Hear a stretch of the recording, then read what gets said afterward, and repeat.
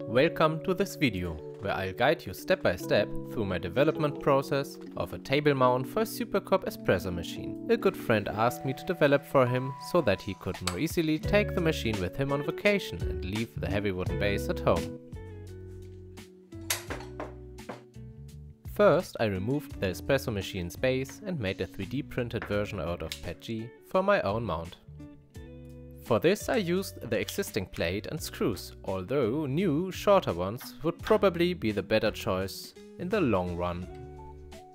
The first prototype held up very well, but it bent too much for my liking. I was afraid the mount would break at any moment. Plus, the machine was still too wobbly, even with the screw fully tightened.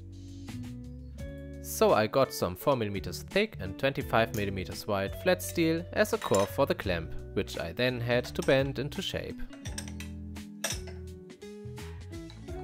Here I use my simple screw clamp and a bending jig made out of solid printed PLA. The next version definitely needs to have magnets or something similar to hold the printed device in position.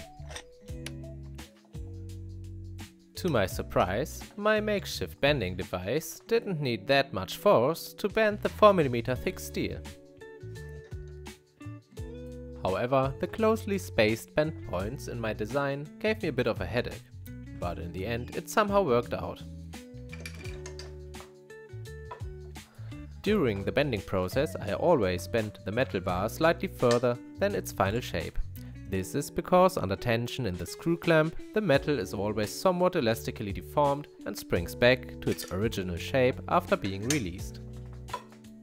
In summary, for a permanent plastic deformation, the metal must be bent slightly further than its actual shape. When comparing it to the printed sample, I managed to get a pretty good prototype on the first attempt.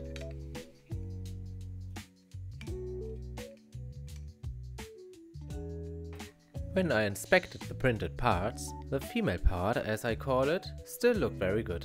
This stamp, however, was showing the first signs of wear.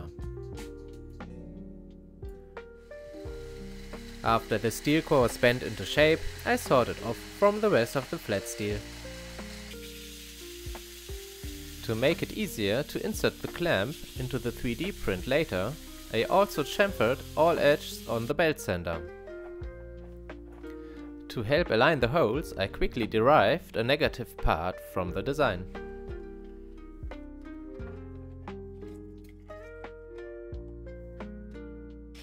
I then cleaned up the holes a bit so that the screws wouldn't get caught on the sharp edges later. At that moment I realized I completely screwed it up. I originally intended to cut an M8 thread into the steel core. In my mind, however, I still had the original design with an 8mm through hole and an inserted nut. I will also probably allow for slightly larger tolerances in my next project to make it easier to place the curved part into the print. This project was a great opportunity to test out my new H2D printer. I made the part from regular PETG with 6 perimeters and nearly solid infill. Finally, after I have all the parts together, the big assembly of the first prototype with steel insert begins. The screws fit very well, and even though the rear screw is a bit difficult to reach, I'm satisfied. This time I glued on a foam pad to protect the table from scratches.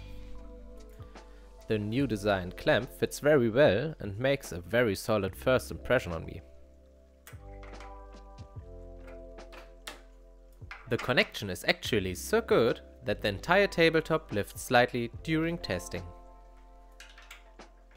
Although the clamp was really well tightened, I tested the tension a little further to check the stability of the construction. At this point, the espresso machine has a very trustworthy connection to the tabletop. So I immediately started with the first espresso after completing the new table mount. If you're not familiar with it yet, the Superkop is a simple yet highly reliable lever-operated espresso machine that operates entirely without electricity. This makes it ideal for both stationary and on-the-go use.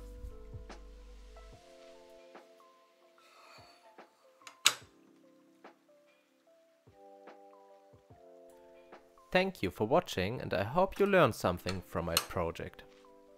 You can find all the files for download in the description, and I thank you very much for your attention. If you haven't already, feel free to subscribe to my channel so you don't miss any future projects from me.